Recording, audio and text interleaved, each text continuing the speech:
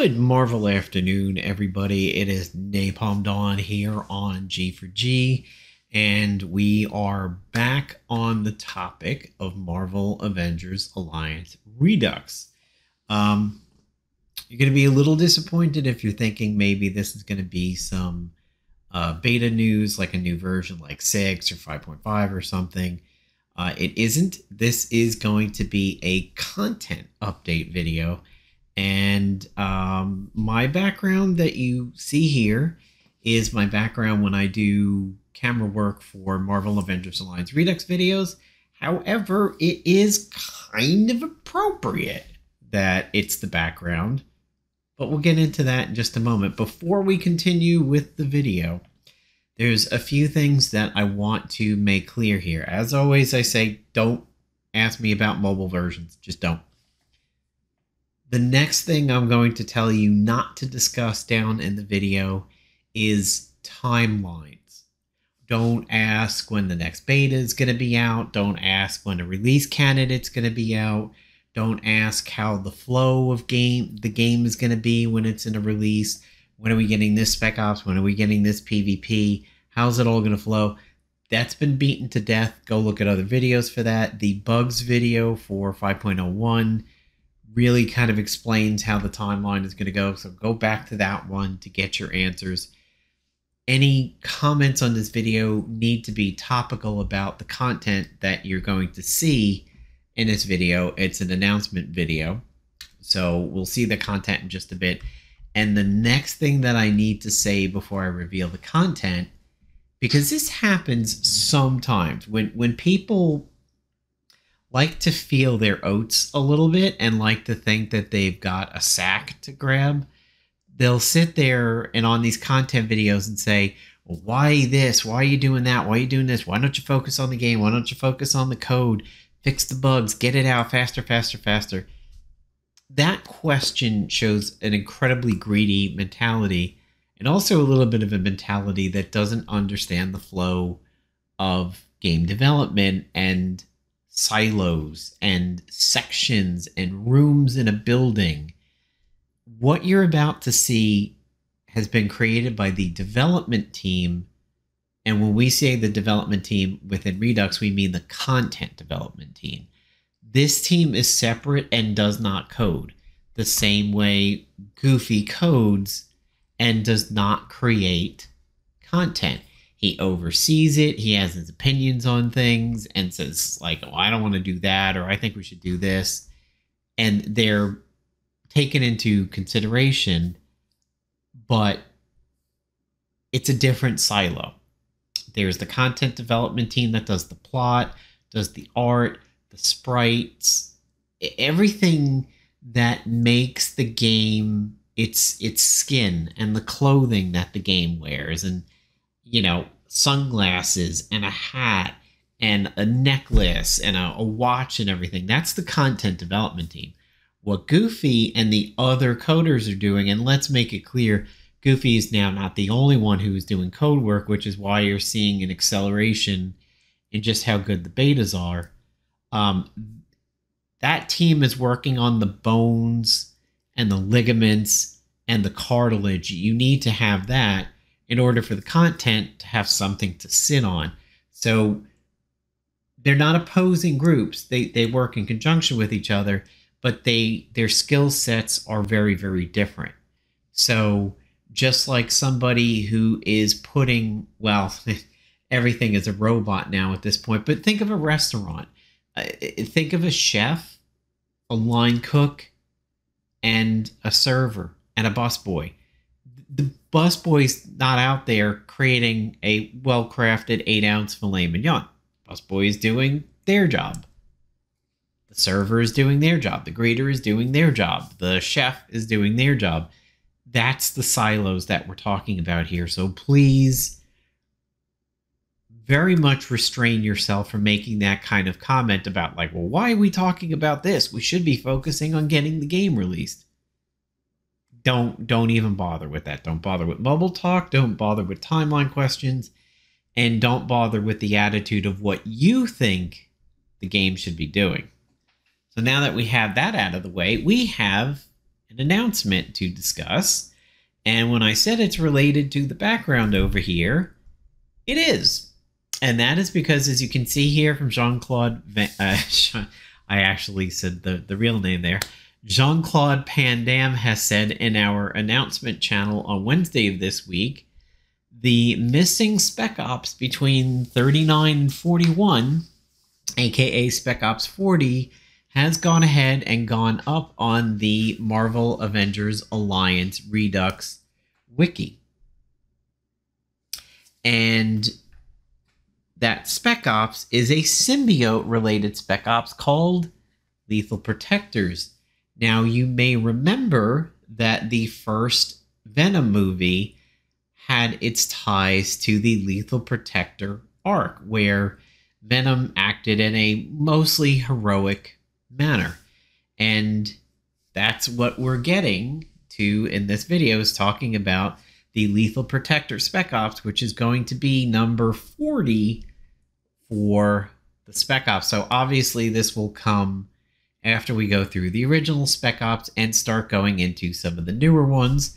And I'll show you guys where you can find out all that information in just a few moments. Now, let's go ahead and talk about the Lethal Protector Spec Ops. A quiet night? Well, those don't exist when you work for S.H.I.E.L.D. A prison escape is the least of everyone's worries when a new symbiote arrives on the scene in New York, finding a host in powerful enemy of S.H.I.E.L.D. In its own right. Okay. Okay, sorry, that sentence tripped me up there a little bit. But where did this symbiote come from, and what does he want, and how can the heroes hope to stop it? Eddie Brock might know a guy. There's a specific twist to this Spec Ops, and rather than earning a Spec Ops hero, you are going to earn 2 alternate uniforms for existing characters. You're going to gain a uniform for Agent Venom that I always like to abbreviate as AGV. And you're also going to gain a uniform for Anti-Venom, who I like to abbreviate as ANVI, so AGV and ANVI. Before I go a little further, I always found Agent Venom to be kind of garbage. At the time that I got him from his PvP season, I had mentioned to my girlfriend that Agent Venom was up for grabs that season. And she's like, oh, you got to try to do everything you can to win him or earn him. He's Haas. Literally, that was the word that she said. He's Haas. And I did earn him that season. However, I never found him to be Haas. I always thought he was relatively weak. I mean, he had some good debuffs and everything, but the transition from Infiltrator to Bruiser, and it's kind of randomness and everything. And I get it. Thematically being out of control and going over to the Venom mode, it makes sense. It's sort of like a somebody with the Diablo Soulstone, the Diablo series. It's a struggle to keep that malevolent entity, that evil entity, malicious entity down. And it's a daily mental battle to remain in control, like a possession. So the random out of controlness certainly plot-wise, thematically made a lot of sense. I never really liked it very much. I always wished, and this was one of my really hard, fast, adamant wishes from Marvel Avengers Alliance when it was alive, that we had an ISO that would allow you to control the transformation. And I thought that would be phenomenal. I think of the gameplay that could have come out from that. AGV could have had some usage in PvP.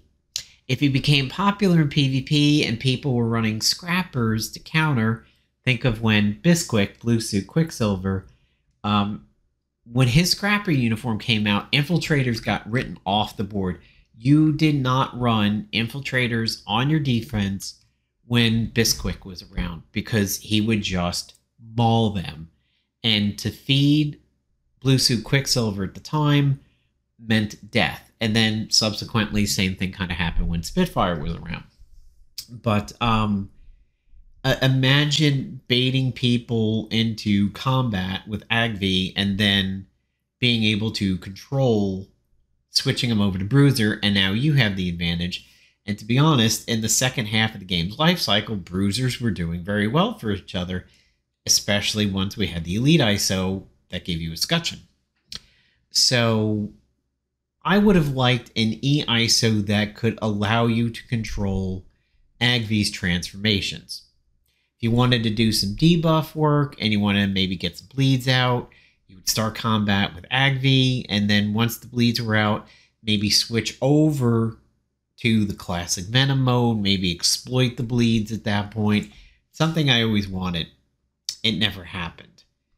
Now we're going to change things up a little bit. So what we've got here is, and you can see this in this art, this is actually the uniform art for Anti-Venom. This is Anti-Venom in his classic Venom look, and that's going to be one of the uniforms that you earn from Spec Ops 40.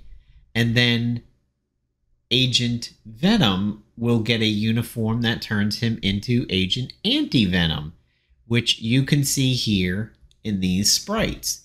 If you want a good idea of what an Agent Anti-Venom would look like, I would recommend going over to Marvel Future Fight, where there is a uniform for Agent Venom over there.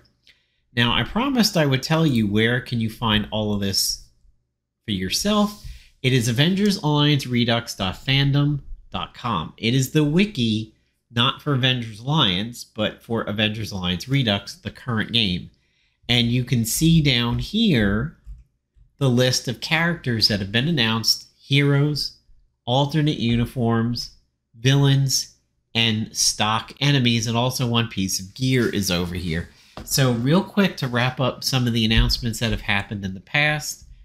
The content development team has teased Agent 13, Balder, Cullen Bloodstone related to Else Bloodstone, Elixir, Jennifer Kale, Jubilee, major fan favorite over there, Okoye, Photon, Prowler, the good version, Shuri, Sleepwalker, Stature, Triton, and Valkyrie in her, basically her MCU look.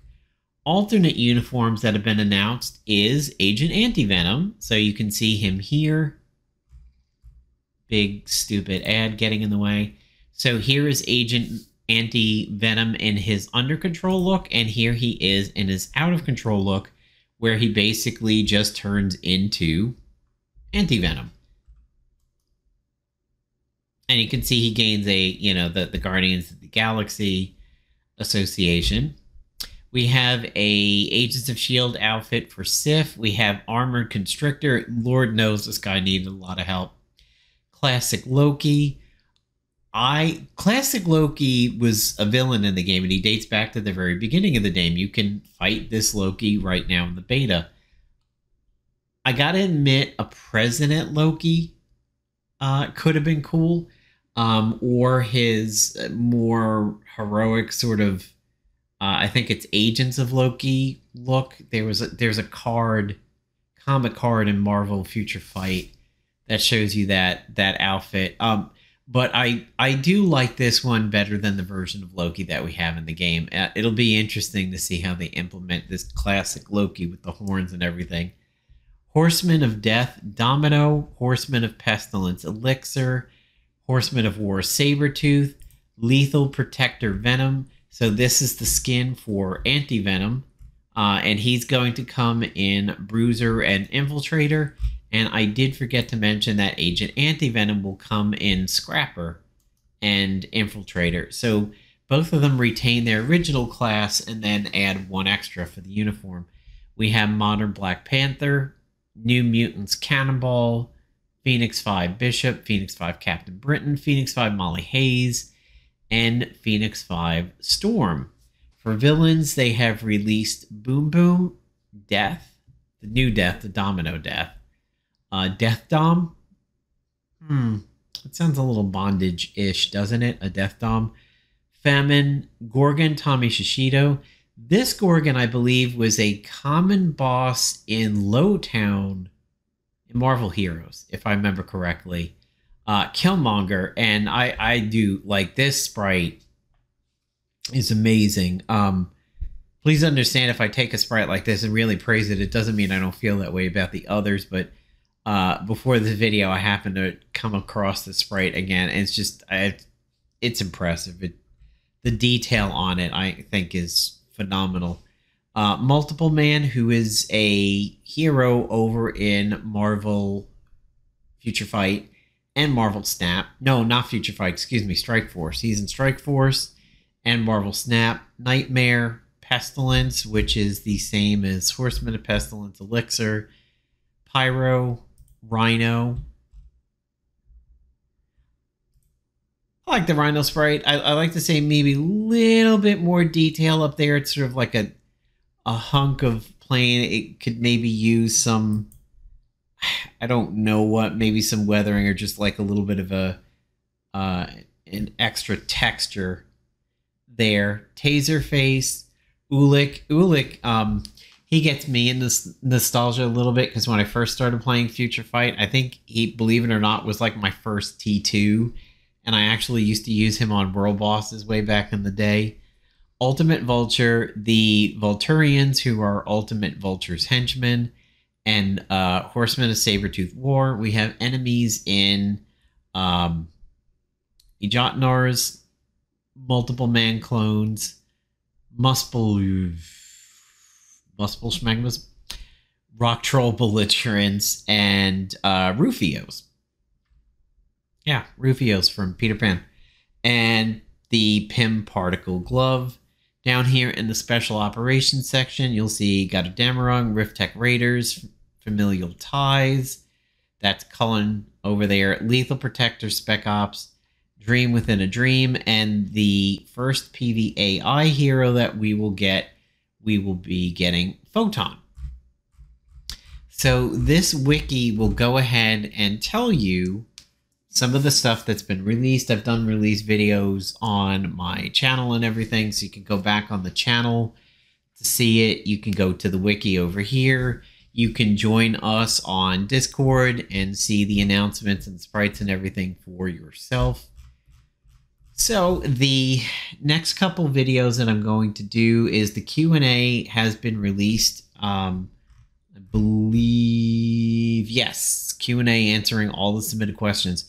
So I'm going to do a video covering the Q&A, and I think my next video, which I'm also going to produce today, and I'm actually going to do it right after this one, is a little bit of a surprise video based on a moment in the past that I'm going to go over with you guys from my perspective. You may have seen it from somebody else's perspective back in the day when Avengers Alliance was live and we had some active content for it. So take care, everybody. Napalm Don signing off. And again, remember the rules of the comments that I'm looking for in this video. Stay on topic as much as you can. Ask questions in more appropriate forums if they're not about the subject matter in this video. Take care, everybody.